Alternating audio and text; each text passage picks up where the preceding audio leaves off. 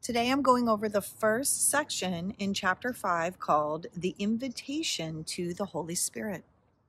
Healing is a thought by which two minds perceive their oneness and become glad. This gladness calls to every part of the sonship to rejoice with them and lets God go out into them and through them. Okay, again, he's talking about practicing forgiveness. This gladness he speaks of is the love and light of God. It calls to every part of the sonship because there's only one of us. It calls to us to rejoice with them and lets God go out into them and through them.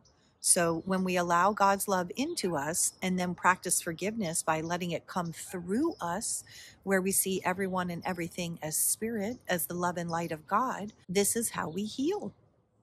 Only the healed mind can experience revelation with lasting effect, because revelation is an experience of pure joy. Revelation is what we experience when we allow ourselves to experience God's love.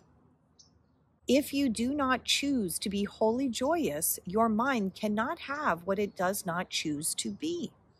This is his way of telling us that we have to choose it. We have to choose our thought system in order to experience God's love, in order to experience this joy. Remember that spirit knows no difference between having and being. There is no difference to spirit. There is no lack. There is no separation. There's nothing to have. There's nothing to gain. It's what we already are. The higher mind thinks according to the laws spirit obeys, and therefore honors only the laws of God. Our higher mind is our Christ consciousness. That's the part of our mind that is called to this course. It is the part of our mind that honors only the laws of God. To spirit, getting is meaningless and giving is all. Okay, so we cannot translate this into our world where we have to go out and physically give to everyone and we're not supposed to be trying to get anything. What he's talking about does not pertain to that. He's talking about our truth in spirit, where getting is meaningless and giving is everything. Because when we give it, we are giving it to ourselves.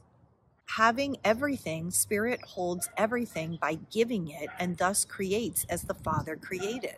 So again, he's talking about in order for us to receive God's love, we need to also give God's love.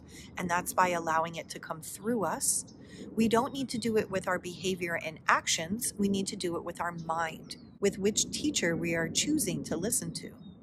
When we choose to listen to spirit, we will naturally be doing things within our physical, illusory world that would perhaps appear to be giving, kind, loving, things like that.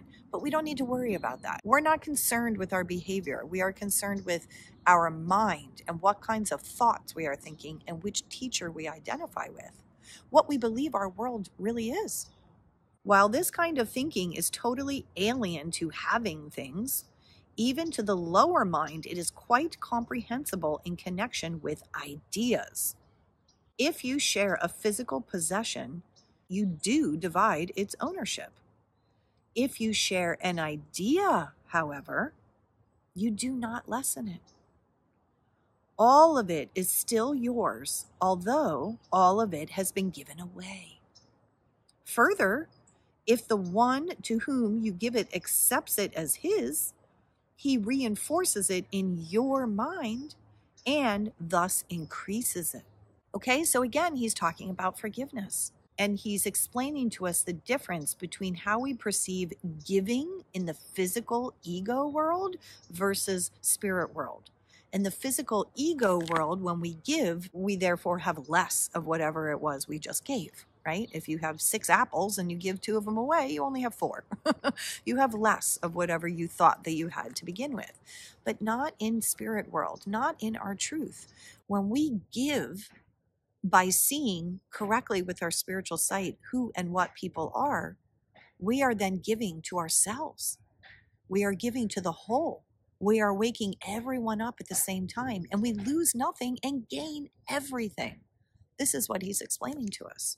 Further, If the one to whom you give it accepts it as his, he reinforces it in your mind. So when we see people correctly with spiritual sight, it reinforces that we are also spirit in our mind, and thus increases it for everybody. If you can accept the concept that the world is one of ideas, the whole belief in the false association the ego makes between giving and losing is gone. So when we can accept that the world is not these physical specifics that we think it is, and the world is actually ideas, then the whole belief in the false ego system, where we think that giving means losing out on something, is gone. It disappears. Let us start our process of reawakening with just a few simple concepts. Concept 1, thoughts increase by being given away. So the more we give away our thought of knowing that everyone and everything is spirit, then these thoughts are increasing.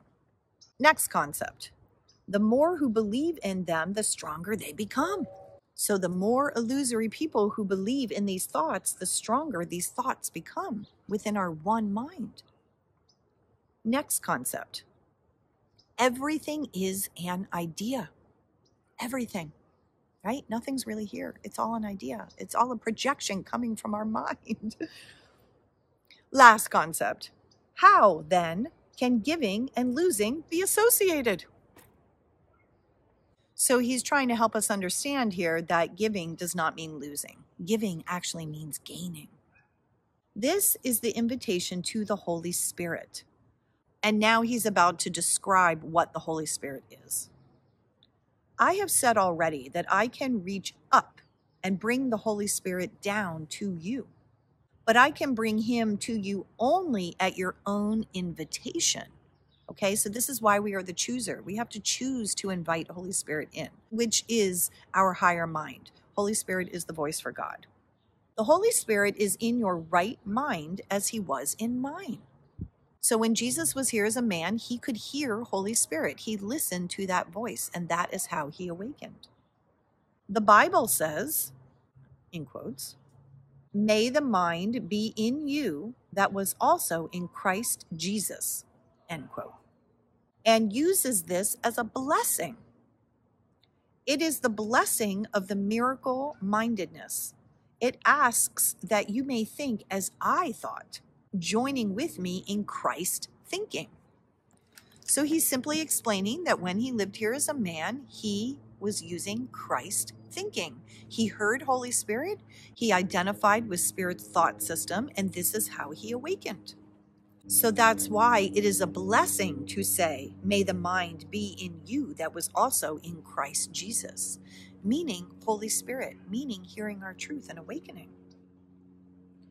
The Holy Spirit is the only part of the Holy Trinity that has a symbolic function. He is referred to as the healer, the comforter, and the guide. He is also described as something separate, apart from the Father and from the Son.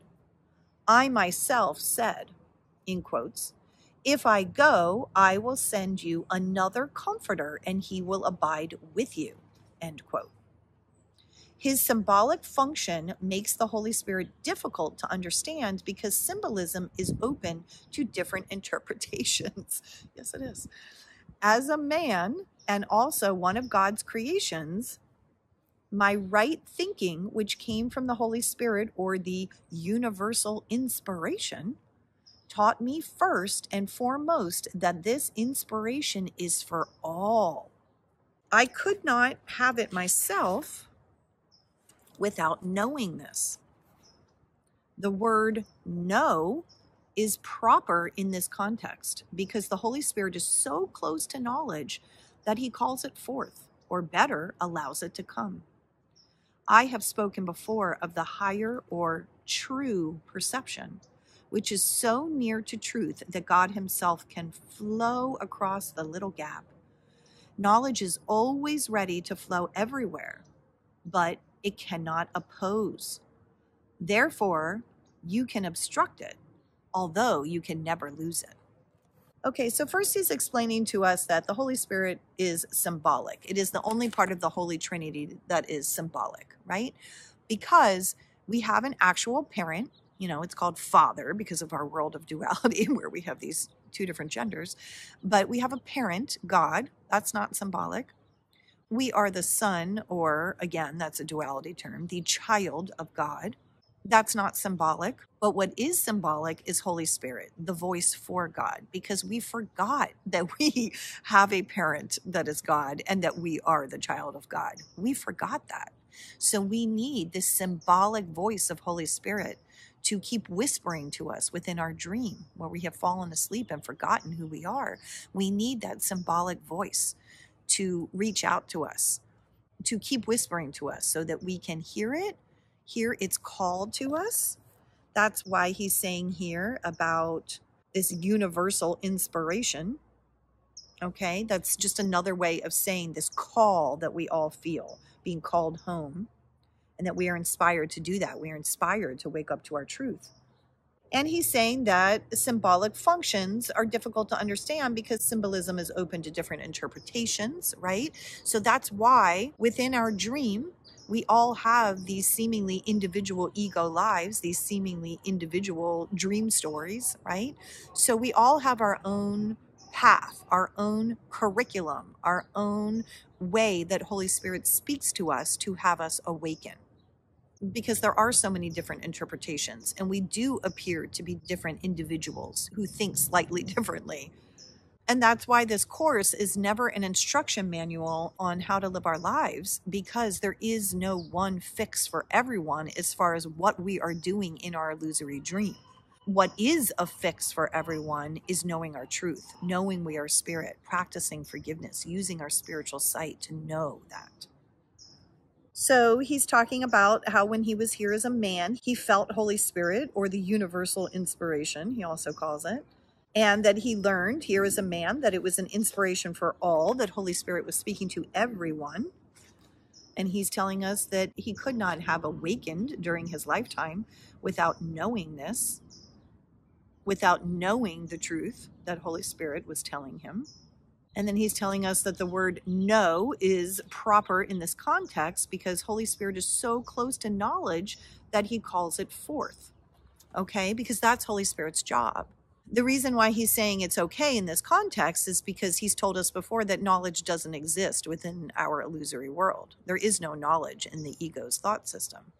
But when we think we're here in this illusory world, but we're hearing the whisper of Holy Spirit and we start to follow that, he's saying that Holy Spirit is so close to knowledge that he calls it forth, because real knowledge only exists in God's world, in Spirit's world. And we can only really have knowledge when we are identified with Spirit. We can get really close to this knowledge even though we're not fully awakened yet, because Holy Spirit is so close to that knowledge. So the more that we identify with Holy Spirit, the closer we are to that knowledge, because we are allowing Holy Spirit to call it forth to us. But then he says, or better, allows it to come, right? Because it's not outside of us calling forth to us. The first way he explained it, really, he's saying better. A better way to say it is to allow it to come, to just allow, right? We don't want to bring anything in. We want to open up and allow, because it's who we really are. Remember, he told us that having and being are the same in Spirit's world.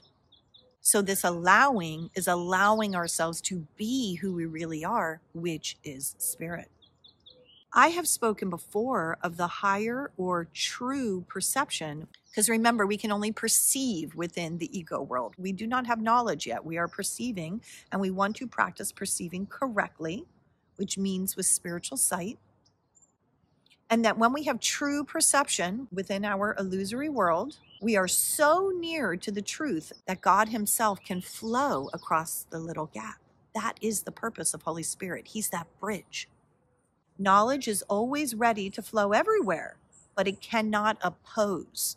Okay, so knowledge is ready, waiting to come out and flow everywhere to everyone, but it's not going to force its way in. It doesn't oppose. It's not in a battle to get to our mind. We have to allow it in. It's our job to choose. Therefore, you can obstruct it, meaning our truth, meaning love, light, joy. We can obstruct it, but you can never lose it, he says. Because it is who we are. We just forgot. The Holy Spirit is the Christ mind, which is aware of the knowledge that lies beyond perception. He came into being with the separation as a protection, inspiring the atonement principle at the same time. Okay, so the Holy Spirit, he's telling us, is the Christ mind. That's how Jesus became Christ. He became the Son of God. He understood who he was. Well, he didn't become it. He allowed himself to become it. He allowed himself to identify with being the child of God, with being Christ. We are all Christ. So that's how he did it in his lifetime. He listened to Holy Spirit, which is Christ mind, and which is aware of the knowledge that lies beyond perception, meaning which is aware of truth.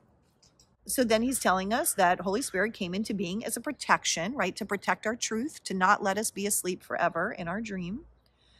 Inspiring the atonement principle. Atonement means waking up to our truth at the same time, meaning he's protecting us and waking us up at the same time. That's Holy Spirit's job, to protect our truth and to wake us up to our truth.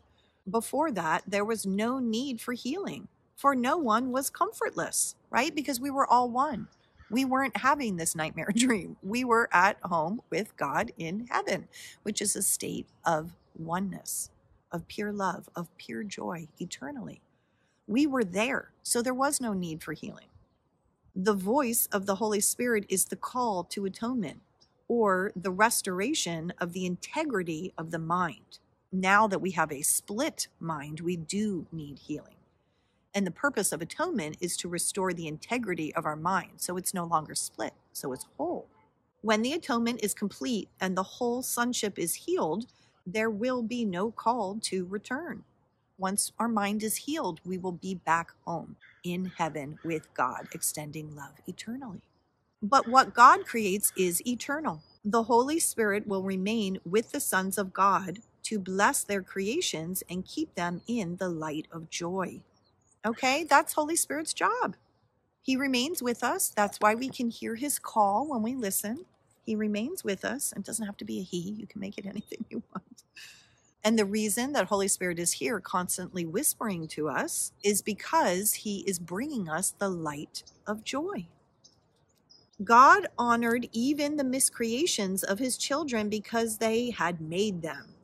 Okay, this part is metaphor because God doesn't even know about this world.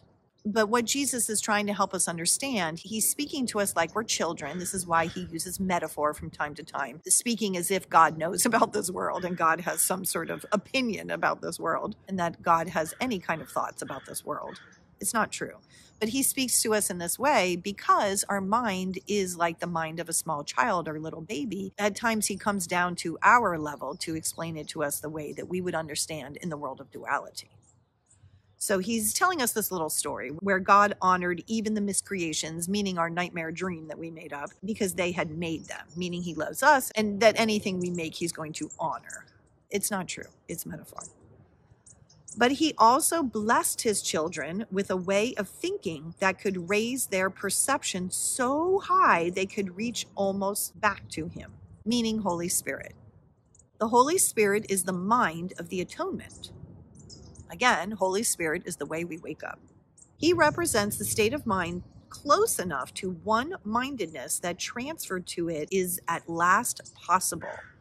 Again, meaning that Holy Spirit is the bridge that takes us from the ego world to spirit world. In this illusion, when we listen to Holy Spirit, he is representing a state of mind that is close enough to one-mindedness that he transfers it as much as possible. Because in this illusory world, we cannot completely be our real selves, or else we wouldn't think that we're still in this illusory world. So that's why he's saying it's close enough to one-mindedness, because it's as close as we can get using correct perception within our illusory dream. Perception is not knowledge, but it can be transferred to knowledge or cross over into it. Another way of saying the more we practice perception, the closer that we will get to knowledge. And then when we practice it enough, we can even cross over into knowledge, which means being permanently awakened, just like Jesus did. It might even be more helpful here to use the literal meaning of transferred or carried over, since the last step is taken by God. So Holy Spirit is the bridge that takes us over to God, but then that very last step is done by God, is what he's telling us, as far as being completely enveloped by God's love. The Holy Spirit, the shared inspiration of all the sonship, induces a kind of perception in which many elements are like those in the kingdom of heaven itself. First, he tells us, its universality is perfectly clear, and no one who attains it could believe for one instant that sharing it involves anything but gain. Again, he's reminding us that when we see the world with spiritual sight, we are giving to everyone, we are losing nothing, and we are actually gaining. Second, it is incapable of attack and is therefore truly open. This means that although it does not engender knowledge, it does not obstruct it in any way.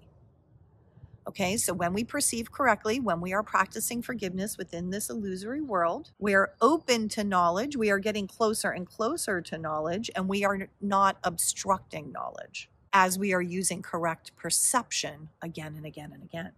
And then finally, it points the way beyond the healing that it brings and leads the mind beyond its own integration toward the paths of creation. It is at this point that sufficient quantitative change occurs to produce a real qualitative shift. Okay, fancy words once again to mean the more that we practice forgiveness, the more we do that, the more we build that muscle of focusing with our mind on the truth, which is choosing Spirit's thought system, the more that our mind is pointed towards healing. We're integrating our truth, which leads us towards paths of creation. Remember, creation can only happen with God. And that at this point is when we start to have quantitative and qualitative shift in our lives, in our illusory dream, otherwise known as the happy dream, okay? It's not about what appears to be happening in your dream. It's how you react with happiness towards everything in your dream, because you know it's not real and you know what is real, which is love, which is light, which is wholeness. So as you continue to know that within your dream, you will make these shifts that he is talking about. And the way that we make those shifts is with our perception. We have to choose. And when are we doing this? In every now moment. We always have another moment to choose. And we should never beat ourselves up or feel guilty when we forget and we choose incorrectly. Don't do that. The more you feel bad about it, the more you are using that guilt to keep you grounded in the ego's thought system, to keep you grounded in the illusory dream. You don't want to do that. So be gentle with yourself. Forgive yourself for forgetting. It's okay. And the good news is that we always have another now moment to choose again.